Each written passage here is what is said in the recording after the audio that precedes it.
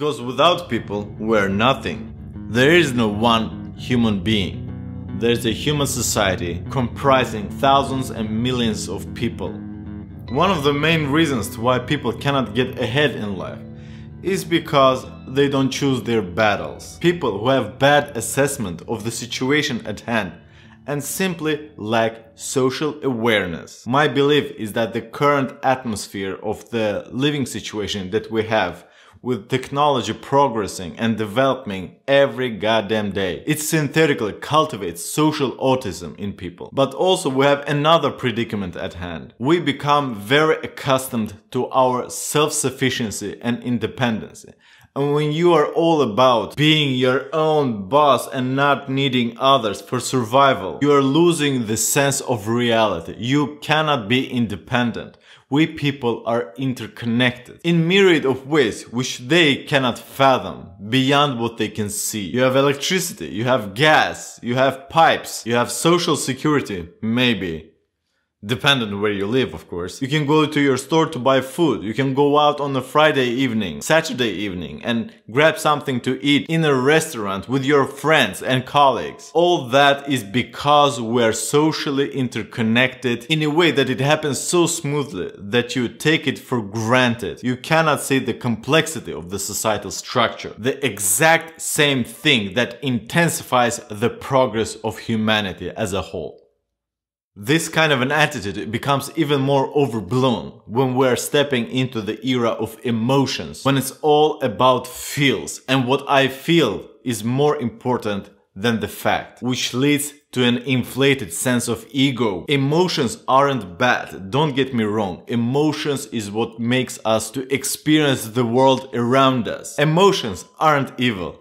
Lacking control thereof is, which consequently leads to a huge ego. Everyone is important in their own little way, creating this perception of the world where they think that they're playing the leading role in a film that is all about them, forgetting the perception of others. The funny thing is, the lower the status a person has, the more they think of themselves. I have colleagues that are fighting over smallest things, over mundane things that don't contribute to or enhance anything in their lives. They are so starved for drama, for emotional eruption, that they would do anything in order to feel feelings, which leads them consequently to create unfriendly environments, atmosphere. You poisonous bitch!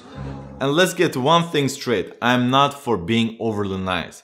I am, though, for being very strategic and choosing your battles. Because at the end of the day, your integrity is number one. I am for progressing in life as smoothly as possible. And creating conflicts that don't serve you in any way will only slow you down. Conflicts are only worth it when you gain some kind of a value out of it, or you are defending your reputation. Unless you are working in a team and there's a question of respect at hand. This is why when it comes to everyday collisions, before jumping into the fire, always ask yourself, what's in it for me? Do I have something to gain out of this clash? What will I win? This same attitude is promoted by every philosophy and spiritual teachings. It's about keeping your mouth shut, taking a couple of steps back, mentally speaking, reassessing the situation, taking a deep breath, and deciding what kind of action you should take. I get that people may not think back to what Marcus Aurelius taught in the chapter 63 of Meditations, in the moment of heat. So simply remembering this trick to ask yourself, what's in it for me? Will you be able to keep your composure and not blabber out something that you will regret later on? Dealing with people in a professional and friendly way, uplifting them, making them to like you, is what will help you to progress in life. Because without people, we're nothing. There is no one human being.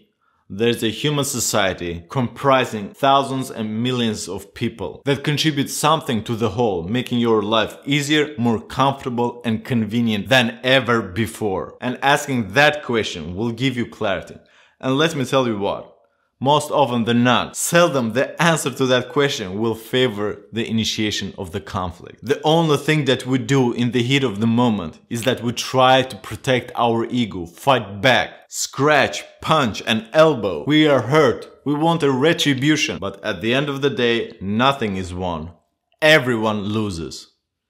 Karma is an intention that you bring into this world. And as per Newton's third law, what you bring is what you get. And that concerns everyone. Pride will get you in trouble. Strategic deception will win you wars. Hossein, out.